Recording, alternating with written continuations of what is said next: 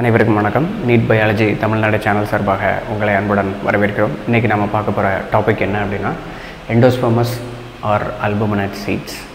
தமிழில் வந்து பார்த்திங்கன்னா கருவூன் அல்லது அல்புமின் உள்ள விதைகள். சரியா? அல்புமின் அப்படிங்கிறது வந்து it is a proteinaceous part. நார்மலாக வந்து எக்கில் இருக்கும் இல்லையா?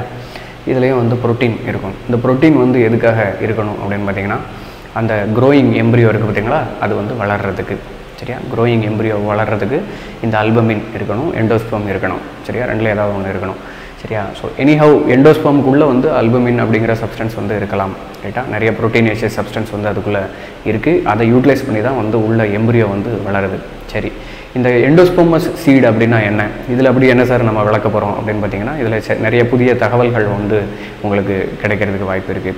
நார்மலாக எண்டோஸ்பெர்மஸ் சீட்னா என்ன சார் அர்த்தம்? எண்டோஸ்பெர்மஸ் சீட்னா எண்டோஸ்பெர்ம் இருந்துச்சுன்னா எண்டோஸ்பெர்மஸ் சீடு, எண்டோஸ்பெர்ம் இல்லை அப்படின்னா நான் எண்டோஸ்பெர்மஸ் சீடு அப்படின்னு சொல்லிட்டு தானே உங்களுக்கு தெரியும். ரைட்டா?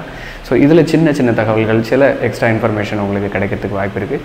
ஸோ இந்த வீடியோவை கடைசி வரைக்கும் நீங்கள் பாருங்கள். அதுக்கு முன்னாடி சப்ஸ்கிரைப் பட்டனை ப்ரெஸ் பண்ணிக்கோங்க, பக்கத்தில் இருக்கக்கூடிய பெல் ஐக்கானையும் ப்ரெஸ் பண்ணிக்கோங்க. ரைட்டா? சரி, எண்டோஸ்பெர்மஸ் சீட் முதல்ல வந்து எண்டோஸ்பெர்ம் வந்து எப்படி உருவாகும் அப்படிங்கிற விஷயம் உங்களுக்கு நல்லாவே தெரியும். அதை லைட்டாக நான் சொல்லிவிட்டு அதுக்கப்புறம் இந்த டாபிக் உள்ள நான் போகிறேன். First of all, embryo sac will be there, inside that egg will be there, below the egg synergids will be there, at the center secondary nuclei will be there, at the top nearby the chalazal end it will be இது antibodies. சரியா? So எதிரடி செல்கள், இரண்டாம் நிலை உட்கரு, இந்த இடத்துல வந்து கருமுட்டை, கீழே வந்து சைனர்ஜிட்டுகள் இருக்கிறது. சரியா? 2 male gametes are entering into the embryo sac and one will be fusing with the secondary nuclei to form the endosperm. இப்போ எல்லா ஆஞ்சியோஸ்பெர்ம்ஸ்லையும் எண்டோஸ்பெர்ம் ஃபார்ம் ஆகும். ரைட்டா? எல்லா ஆஞ்சியோஸ்பெர்ம்ஸ்லையும் எண்டோஸ்பெர்ம் ஃபார்ம் ஆகும். அப்புறம் எப்படி சார் அது நான் எண்டோஸ்பெர்ம் ஆகாது, சில பிளான்ட் எல்லாம் எண்டோஸ்பெர்ம் ஆகுது அப்படின்ற மாதிரிலாம் உங்களுக்கு டவுட் வரும். அதை பற்றி தான் நம்ம பேச போகிறோம். சரியா? ஃபர்ஸ்ட் ஆஃப் ஆல், எண்டோஸ்பெர்மினுடைய வேலை என்ன அப்படின்னா it is providing the nutrition for the embryo அப்படிங்கிற விஷயம் உங்களுக்கு நல்லாவே தெரியும். அதுக்கு உண்டான எக்ஸாம்பிள் என்ன அப்படின்னு பார்த்தீங்கன்னா பேடி, கோகோனட் அண்ட் கேஸ்டர். சரியா? Bedi, coconut and castor. இப்போ நார்மலாக வந்து இந்த எண்டோஸ்பெர்ம் வந்து பார்த்திங்கன்னா இருக்கிறதுலே ஹைலி ஃபுட் சப்ஸ்டன்சஸ் வந்து அதிகமாக இருக்கும். சரியா? இந்த எண்டோஸ்பெர்முக்கு வந்து பெஸ்ட் எக்ஸாம்பிள் வந்து பார்த்திங்கன்னா கோகோனட். நாம் வந்து சட்னி சாப்பிட்றோம் அப்படின்னாக்கா அந்த சட்னிக்குள்ளே இருக்கிறது வந்து பார்த்திங்கன்னா எண்டோஸ்பெர்ம். ரைட்டா? நாம் தேங்காவை உடச்சி அதை வந்து திருவி அதுக்கப்புறம் சட்னியில் அரைப்பாங்க இல்லையா? அந்த தேங்காய்ன்றதில் ஒயிட் கலர் கர்னல் இருக்குது பார்த்திங்களா, அது என்னது? It is nothing but the endosperm. அதே போல் உள்ளே இருக்கக்கூடிய அந்த தண்ணி இருக்குது பார்த்திங்களா, அதுவும் எண்டோஸ்பெர்ம். இப்போது அந்த எண்டோஸ்பெர்ம் ஸ்டேஜில் நாம் அதை உடச்சி சட்னி ஆக்கிடுறோம். ரைட்டா? இன்கேஸ் அந்த எண்டோஸ்பெர்ம் ஸ்டேஜை அப்படியே விட்டிங்கன்னு வச்சுக்கோங்களேன், ஒரு தேங்காய் இருக்குது, ஒரு இளநீ இருக்குது, அந்த இளநியை வந்து நீங்கள் உடைக்கவே இல்லை, அதை தேங்காய் வாக்கலை, அப்படியே விட்டிங்கன்னா என்ன ஆகும்? சில தேங்காய் வந்து முத்துன தேங்காவாக இருக்கும். ரைட்டா? நீங்கள் வந்து பூஜைக்கெலாம் அதை உடச்சி ஓப்பன் பண்ணி பார்த்தீங்கன்னா உள்ளே வந்து சின்னதாக எம்ப்ரியோ ஃபார்ம் ஆகிருக்கும். சரியா? சின்னதாக எம்ப்ரியோ ஃபார்ம் ஆகிருக்கும். இந்த மாதிரி பார்த்துருக்கீங்களா?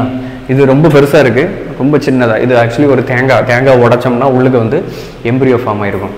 சரியா? மைக்ரோபைலர் ரீஜியனில். சரியா? குட்டியாக ஃபார்ம் ஆகிருது அப்படின்னாலும் பூ விழுந்திருக்கு, நல்ல சகுனம் அப்படின்னு சொல்லி நம்ம சொல்லுவோம் இல்லையா? அதுதான் வந்து இந்த எம்ப்ரியோ டெவலப்மெண்ட்டு. சரியா? இப்போது இந்த ஸ்டேஜில் நம்ம உடச்சி எடுத்துட்டோம். இன்கேஸ் இப்போ நம்ம உடைக்காமல் விட்டுட்டோம் அப்படின்னு வச்சுக்கோங்களேன், டோட்டலாக வந்து அது க்ளோஸ் ஆகிருக்கும். அது வந்து டெவலப் ஆகும். எப்படி? இன்னொரு பிளான்ட்டாக அது டெவலப் ஆகணும். அப்போது அது ஒரு எம்ப்ரியோக்குள்ளே இருந்து தானே டெவலப் ஆகும். தேங்காய் அப்படிங்கிறது ஒரு சீடு, இளநீ அப்படிங்கிறது ஒரு ஃப்ரூட்டு. ஞாபகம் வச்சுக்கோங்க. சரியா? ஃப்ரூட்டுக்குள்ளே சீடு இருக்குது, அந்த சீடுக்குள்ளே எண்டோஸ்பெர்ம் இருக்குது. எண்டோஸ்பெர்ம் ஸ்டேஜில் உடச்சி எடுத்திங்கன்னா அதில் இருந்து சட்னி எடுத்துக்கலாம். எண்டோஸ்பெர்ம் ஸ்டேஜை அப்படியே விட்டுட்டு இளநியை அப்படியே வச்சிட்டிங்க அப்படின்னாக்கா கொஞ்சம் கொஞ்சமாக டெவலப் ஆகி உள்ளே உடச்சி பார்த்தீங்க அப்படின்னாக்கா எம்ப்ரியோ ஸ்டேஜில் உடச்சி பார்த்தீங்க அப்படின்னாக்கா உள்ளே வந்து எம்ப்ரியோ இருக்கும். சரியா? தவுன் அப்படின்னு சொல்லுவாங்க. சரியா? அதுதான் இது. தவுன் வந்து கொஞ்சோண்டு ஃபார்ம் ஆகிருக்கு இதில். சரியா? இந்த தவுன் வந்து பார்த்திங்கன்னா it is nothing but the embryo which consisting of cotyledons and all. சீடுக்குள்ளே இருக்கக்கூடிய காட்லிடன்ஸு அந்த மாதிரியான பார்ட்ஸ் எல்லாம் இருக்குல்ல, அதெல்லாம் வந்து இட் இஸ் ஹைலி நியூட்ரிஷியஸ். எப்படி வந்து எண்டோஸ்பெர்ம் வந்து நியூட்ரிஷியஸோ அதே போல் இதில் இருக்கக்கூடிய தவுன் எம்ப்ரியோ அப்படிங்கிறதும் வந்து இட் இஸ் ஹைலி நியூட்ரிஷியஸ். இதில் எண்டோஸ்பெர்மினுடைய கண்டென்ட் வந்து ரொம்ப நேரத்துக்கு இருக்குது. ரைட்டா? எண்டோஸ்பெர்மினுடைய கண்டென்ட்டு ரொம்ப நேரத்துக்கு இருக்குது. அதை நல்லா ஞாபகம் வச்சுக்கோங்க. ரைட்டா? அதே போல் தான் பேடிலையும் அதே போல் தான் கேஸ்டர்லேயும். சரியா? ஸோ இந்த எண்டோஸ்பெர்ம் அப்படிங்கிற ஒரு ஸ்டேஜ் வந்து டெவலப் ஆகும். அது ரொம்ப நாள் இருக்கும். எப்படி? அந்த எம்ப்ரியோ குட்டி குட்டியாக கொஞ்சம் கொஞ்சமாக தான் வளரும். அந்த எம்ப்ரியோ இந்த எண்டோஸ்பெர்மை சாப்பிட்டுட்டு. சரிங்களா?